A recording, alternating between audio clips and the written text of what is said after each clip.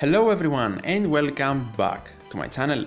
In today's One Piece Treasure Cruise video, we are going to discuss what might be coming for the 6th annual French anniversary. We do not have any official news on it yet, so this is just my speculation, but it will be based on things we know and also on a timeline from the One Piece Treasure Cruise Japan server. You can also help in the comments with maybe something I missed. So let's try and solve the mystery on what will be coming during the 6th French anniversary. Let's establish a foundation first for those that are also new to the game. The French anniversary is one of the two biggest events of the year for One Piece Treasure Cruise Global, and normally it is a big Sugo Fest with some great events and rewards. We normally see it happening during the last week of July, exactly like it happened last year. There, Shanks Crew and Arlong Crew made their debut in one of the biggest Sugo Fests in One Piece Treasure Cruise history. At the time, I think it was the best Sugo Fest we had ever seen, but now it has been surpassed. That's no problem though, because this year they can do even better. Or at least that is what everyone is hoping for. So far, we know that we will get a producer video from Yoshi before the upcoming French anniversary, which makes me believe something good is coming. The reason I believe something good is coming though is because the only scenarios that we see producer videos is along with big things. We saw one last French anniversary with huge news about the best Sugo ever at the time and global first events. Then we got a producer video for the V3 Akainu, a global first legend announcement, and also the arrival of Pirate Rumble. And then we saw another one during the World Journey events and the debut of Roger and Oden. All of these producer videos indicated something new and fresh for Global. Even for the Japan side of things, we saw producer videos for the new Versus Legends, specifically Kaido vs Big Mom, and also their 7th anniversary. Is the producer video 100% guaranteeing us a new Global First Legend or event? No. But in my opinion, they have to talk about something big to get players excited. You cannot make a video like that and just talk about V2 Magellan coming, or a simple, plain and boring Sugo Fest. You have to talk about something big. They will definitely address the Japan versus global timelines where they want to bring them closer, I guess. And in my opinion, if we do not see a global first legend, great opportunity for that by the way, but I digress. We are definitely going to see version 10.3 being announced. The bare minimum that will happen in that video is the 10.3 announcement. We should have seen the version already, and for those that don't know, 10.3 indicates stackable cotton candy, the meat storage for stamina refills, and many other great quality of life updates. It's a huge update. It was announced during the Kaido vs Big Mom producer video for the Japan version, and many players are waiting for it. Other than the producer video, we have officially seen a roadmap in a way for things to come officially from Bandai Namco a couple of months now, but none of these things on the screen right now have anything to do with the French anniversary. The French anniversary will be late July, probably the last week of July, and everything here starts from mid to late August forward. So none of these things here will have anything to do with the French anniversary, I believe. Great to see them here, but they are not big events. They are different collabs or events / rewards we have missed and we should have seen already based on the Japan schedule, but they will happen later in the year. Let's now establish a timeline and see future upcoming legends, and of course talk about which of them would make sense to debut during the 6th anniversary events. Right now we saw Ace vs Akainu come out for Global, but a lot of people speculated that Ace vs Akainu would happen for the 6th French anniversary, something that of course is not the case, and their Sugo Fest made its debut June 24th and will end both parts on July 6th.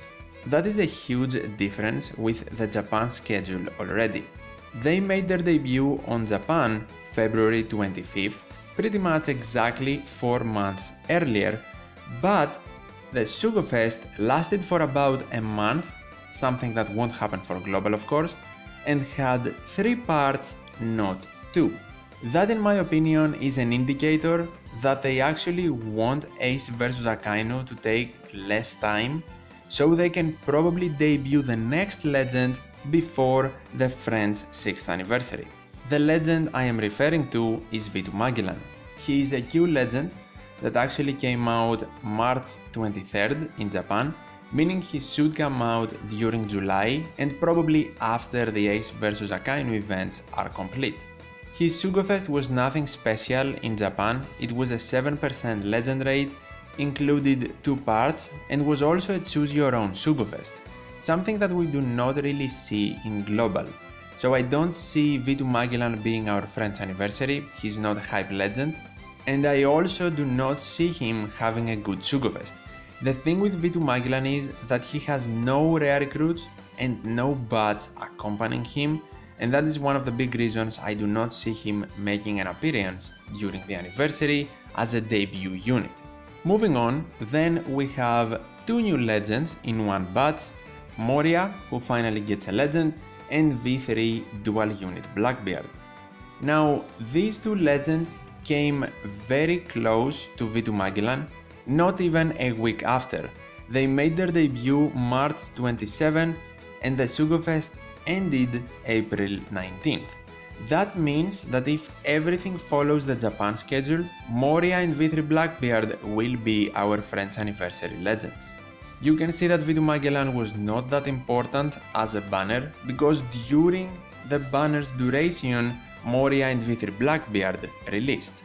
The int units are actually a full batch, they have 2 rare recruits, it was a 10% legend rate SugoFest, it included 3 parts, and of course it coexisted with the Vitu Magellan banner. Someone can definitely make the case that all of these 3 legends, Vitu Magellan, Moria and V3 Blackbeard, will be included in one big Friends anniversary SugoFest, and I can see it happening, but at the same time, are these 3 legends hype enough and big enough or good enough to make players actually spend, buy gems, sales and so on and so forth? I don't really think so. I don't think we have 3 very appealing legends to make people spend in one of the biggest events of the year. Immediately after Moria's and V3 Blackbeard's banner ended on April 19th, a new legend debuted. It was the Fire Tank Pirates, and their SugoFest lasted for about a week. That means that they should come out in global after or even during the Friends anniversary, mid to late August. This legend is a Kizuna legend, exactly like Sanji Pudding, so there is simply no chance that it will make our Friends anniversary, but it did have 2 limited rare recruits accompanying him. Now, the Fire Tank Pirates will come in a Kizuna SugoFest, so there's not really a lot of discussion we need to have over them. In my opinion, they can be very easily adjusted in the schedule. Moving on, we have legend Bonnie. Bonnie is an int super type unit, made her debut April 26th, so after the Fire Tank Pirates, and her SugoFest lasted for about a month. Bonnie was actually a countdown anniversary SugoFest unit, of course leading to the big 7th anniversary reveal of 3 new super units. Bonnie is a pretty popular character, but at the same time I don't really see her having a standalone banner for the Friends anniversary, and if we follow the exact timeline once again, she should arrive late August or in September. She's a pretty good unit and she did have 3 rare recruits alongside her for her badge. The SugoFest was 3 parts and 10% legend rate.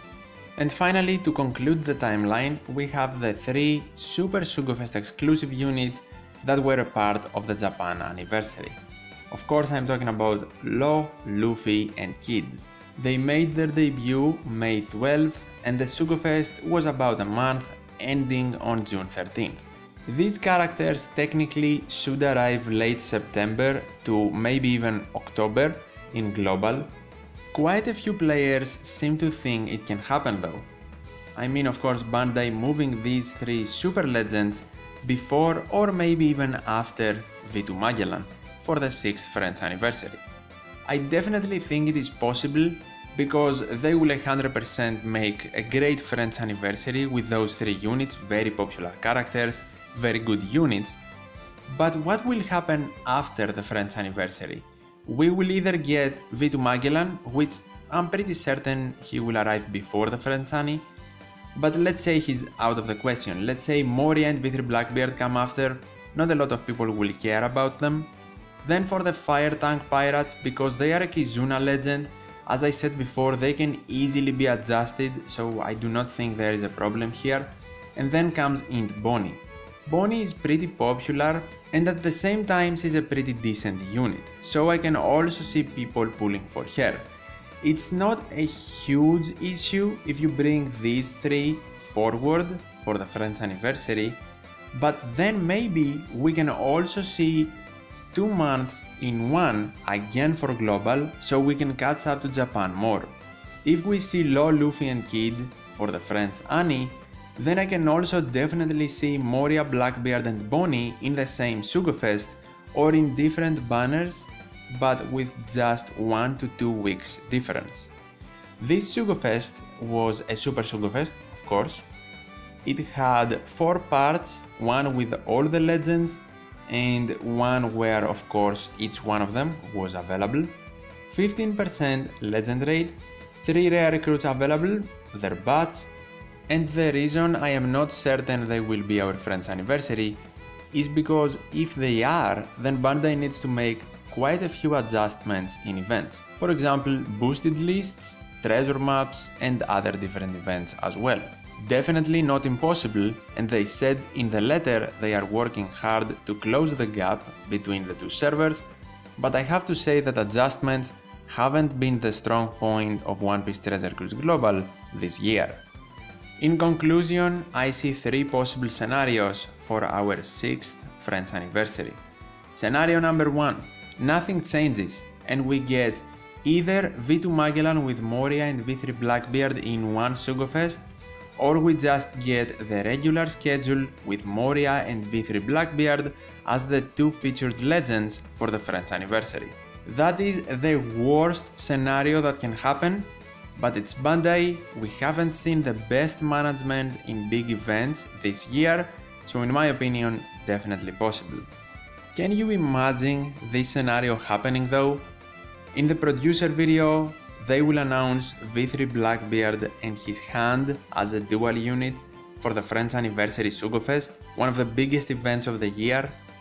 And will these 2 legends, or 3 legends if we include V2 Magellan, be appealing enough to players and casual players even for them to spend in the Sugofest?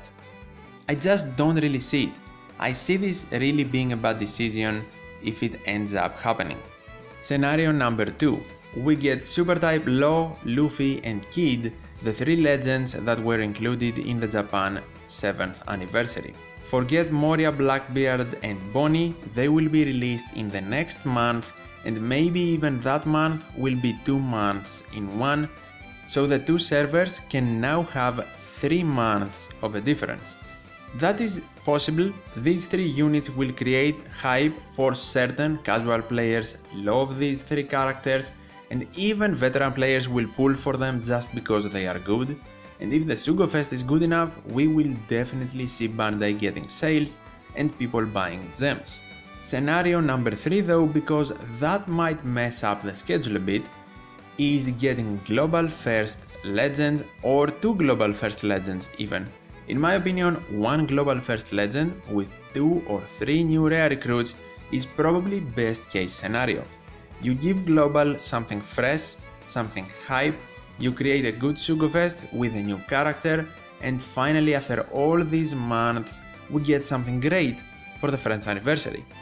Imagine if they announced in the producer video that we will be getting Zoro vs Kuma, for Kuma to make his first appearance as a legend, while at the same time we get a Zoro unit that will make tons of players excited to pull. I am definitely biased, by the way, because Zoro vs Kuma is one of my favorite scenes in the entirety of One Piece. And to be completely honest, I don't really think we're gonna get a versus legend that close to Ace versus Akainu.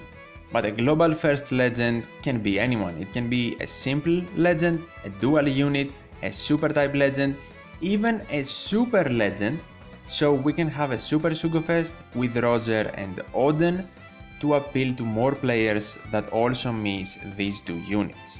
A plethora of options, of course, if they decide to actually go with the global first legend route. In my opinion, an exclusive legend for global can also come out pretty soon to the Japan server, and we can also have some similar scenario to the V3 Law situation. At the end of the day, we need the timeline changed. We need the schedule adjusted so we can have a hype Friends anniversary. I can't really see much hype around V3 Blackbeard and Moria. I can definitely see hype around Luffy, Law and Kid, and the same goes for the global first legend. If I had to make one prediction for what we will get during the Friends anniversary, it would be this. I think we will get super type Luffy, Law and Kid, the Japan anniversary units. And I actually have multiple reasons for this. First of all, they do not have to make a global first legend. The last time we got an exclusive global first legend was V3 Akainu with the release of Pirate Rumble. That was a long time ago. And if you want to count Roger and Oden, that's fine, but Japan also got them, so it wasn't really exclusive to global. Now they need to make something more exclusive to global. And with everything we have seen happening, or not happening, I should say, during this year, even though I think it's possible, I am not that hopeful that we will see a global first legend announced. Reason number 2, they are very popular One Piece characters, Luffy, Law and Kid. Even the casual One Piece fan or One Piece Treasure Cruise player knows them and will most likely pull for them as well because they are super type units and they are very good.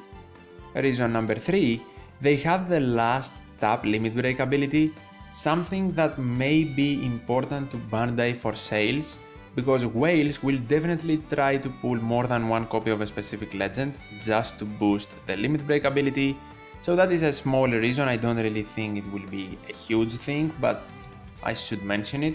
Another big reason though is that if they move these 3 forward, then they can easier close the gap between the two servers.